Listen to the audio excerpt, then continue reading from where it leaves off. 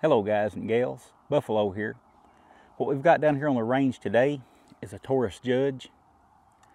For you guys that don't know what the Judge is, or if there's anybody out there that doesn't know what the Judge is, it's basically a double action 45 Colt chambered revolver that's had the cylinder lengthened so that you can also shoot 410 shot shells from it. Now I say double action, but you can also fire it in single action.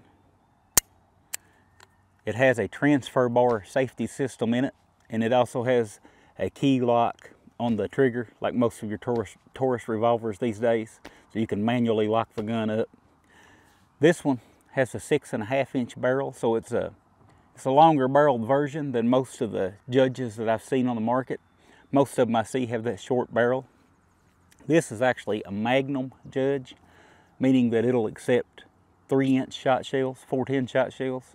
They have a model that the standard Judge will shoot the 2.5 inch shot shells, but this one being the Magnum, you can shoot the 3-inch or the 2.5 inch, and of course you can still shoot your 45 Colt in it too. What we're going to do today is just shoot some patterns. I've got a variety of 410 ammunition over here, some of it designed specifically for the Judge, or other 410 revolvers, 45 Colt 410 revolvers. There's some others on the market as well. But we're just going to shoot some patterns and see what they look like from about 7 yards. This is primarily marketed, from what I've seen, from the ads I've seen, as like a anti-carjacking gun. A gun you might keep in your car to prevent from being carjacked. So obviously it's meant for close range. So we're going to shoot some patterns, mostly at about 21 feet, and just see what they look like. I'm curious myself. I've never shot a Taurus Judge. Actually, my friend picked this up recently and asked me, hey Buffalo, would you be interested in shooting this thing, maybe doing a video with it? You know, that's a no-brainer for me. Of course I would. Be the first time shooting it, and I might as well share that with you guys today. So let's go ahead and get started. Okay, so we're going to start off here real basic. This is some Winchester AA number 9 shot. This is actually what I was using in that video opener when I was tossing the clay pigeons. Put one round in, and I've noticed the cylinder spins counterclockwise like a Smith & Wesson. Let's see what kind of pattern we get on that full-size target. 7 yards.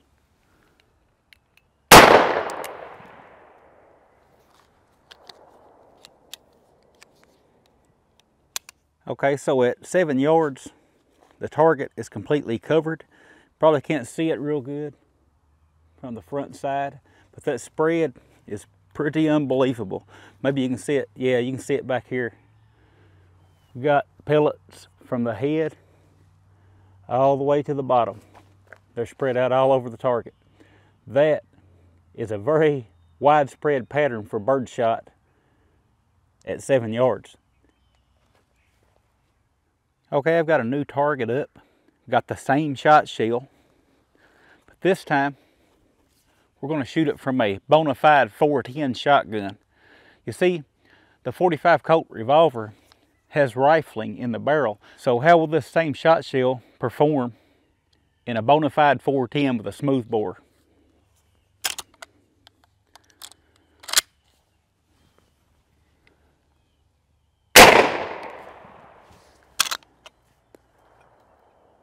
Let's take a look at that. So look at that. What a difference. Let's go around to the back side. Much different pattern when patterned from an actual shotgun. Now I don't want to go down that rabbit hole too far. That'll be the only time that I fire the shotgun today. We're going to focus on the Judge. But I did want people to know that just because you're shooting a shotgun shell from that revolver, it doesn't mean you're getting results like you would from a shotgun. But I am curious. Wonder how close we would have to be with that revolver to get a pattern similar to that. I think I'll give it a try. Again, same shot shell.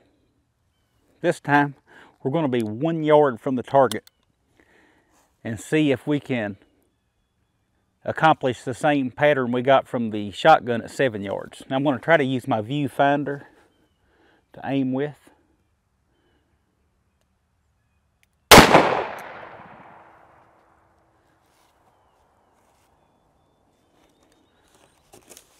Okay, so this target was the one we shot with the shotgun. So even at 1 yard, we can't duplicate the pattern we got from the shotgun at 7 yards. So that thing spreads, and it spreads in a hurry. Let's move on to some other stuff. Okay, I've got some of this Remington HD Ultimate Home Defense. 5 pellets of triple-aught buckshot in a 3-inch Magnum.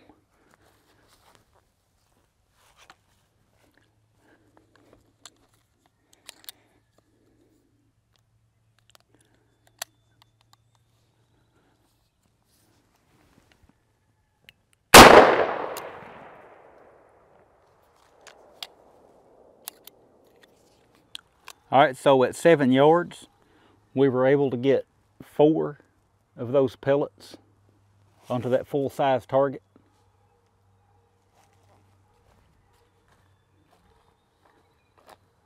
Blew through the board there.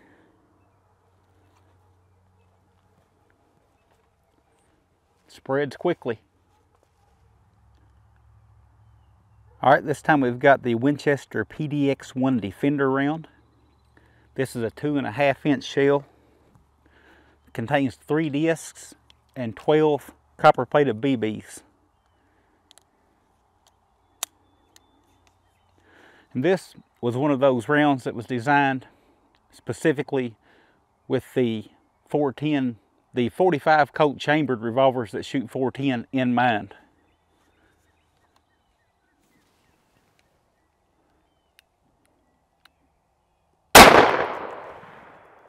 That actually looks pretty good.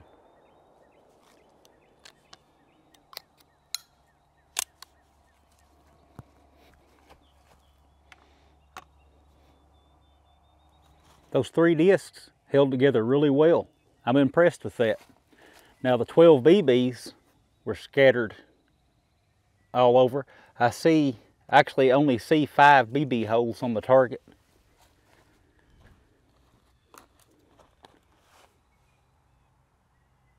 But the disc held together really well. I think that's the best so far. Okay, up next we've got the Hornady Critical Defense Triple Defense.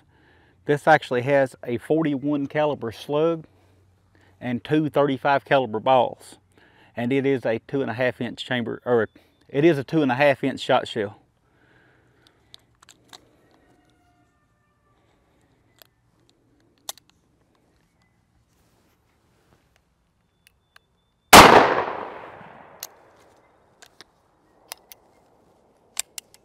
Looks pretty good from here.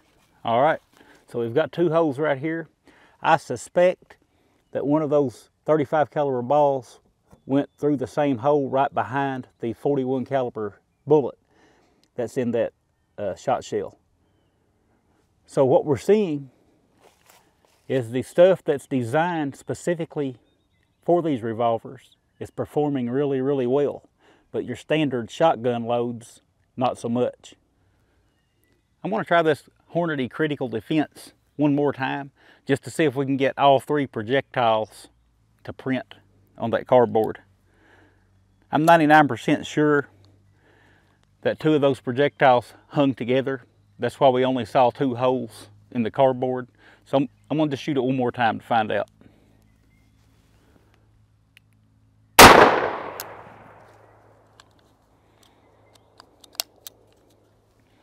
Okay, so this time we can definitely see 2 holes clearly right there and then 1 here.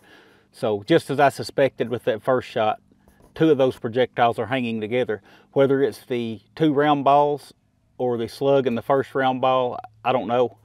But I just wanted to make sure that we are getting all 3 projectiles on the target, and we are. Let's move on. Okay, so I made a post on my Patreon earlier this week and asked what you guys would like to see me pattern in this gun while I had it. and somebody said number 4 birdshot.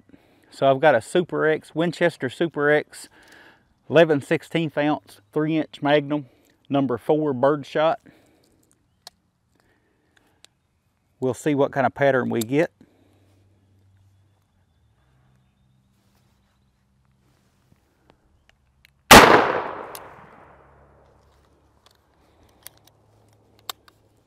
As I suspected, that pattern's really spread out. Again, we can probably see it better from the back side, but from the head all the way to the bottom of the target, there are holes where pellets struck. Really spread out, lots of gaps. It's not good performance at all at 7 yards. That would be more of a 1 yard round. So the other suggestion I got from that Patreon post I made was to shoot some slugs and shoot a group with them. So I've got my favorite 410 slugs here. These are Brennecke 3-inch Magnum 1/4 ounce 410 slugs. We'll shoot a group of 5 shots at 7 yards. Just see how it turns out.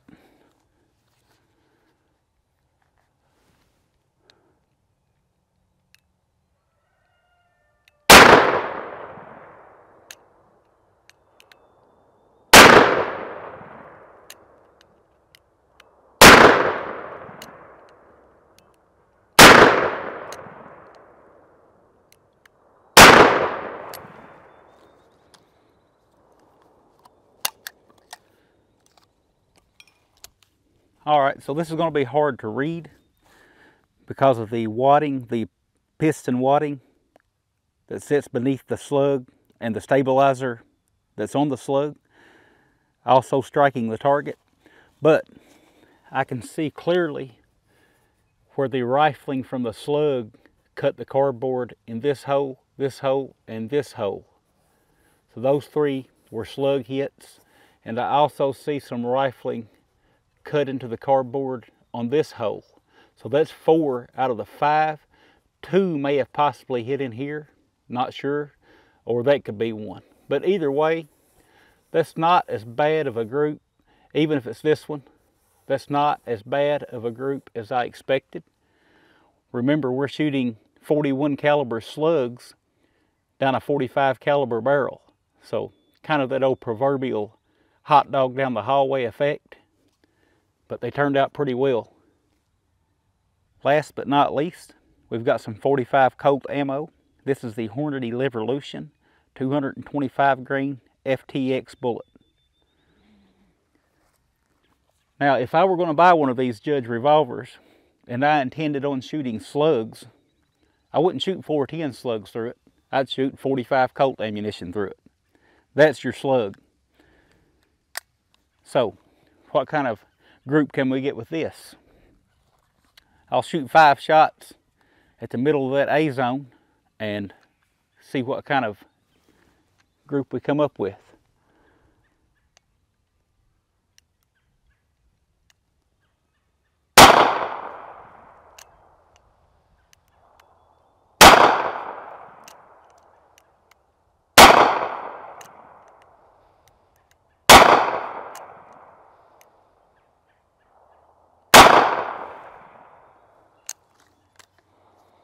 Very comfortable to shoot. Brass is a little sticky. Let's go check it out. No surprises there.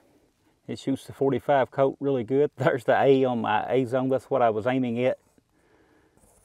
Got them all right there. So shoots the 45 Colt ammunition really well. Again, we, or at least most of us, likely knew that before I shot them, but wouldn't want to do a Judge video without shooting some 45 Colts in it.